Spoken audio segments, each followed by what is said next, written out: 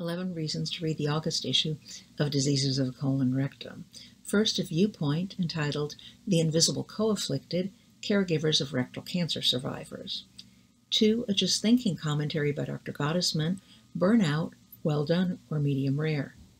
3, a Resident's Corner and commentary on small bowel neuroendocrine tumors. 4, our didactic video this month from India, laparoscopic left lateral pelvic lymph node dissection for rectal neuroendocrine tumor.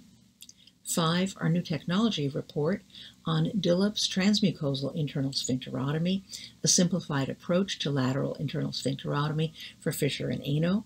You can watch both of these on our DC&R YouTube channel and become a subscriber if you aren't one already.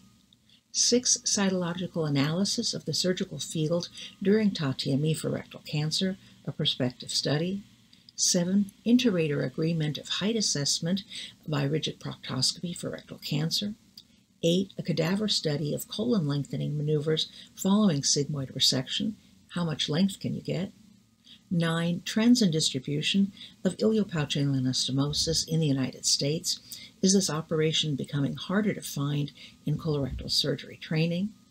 And 10, what's the role of Martius flap and gracilis interposition in the treatment of rectovaginal fistula?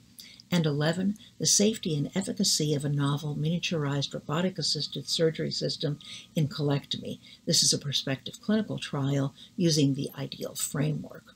We have a lot more in this month's issue. We'll see you next month. Thank you.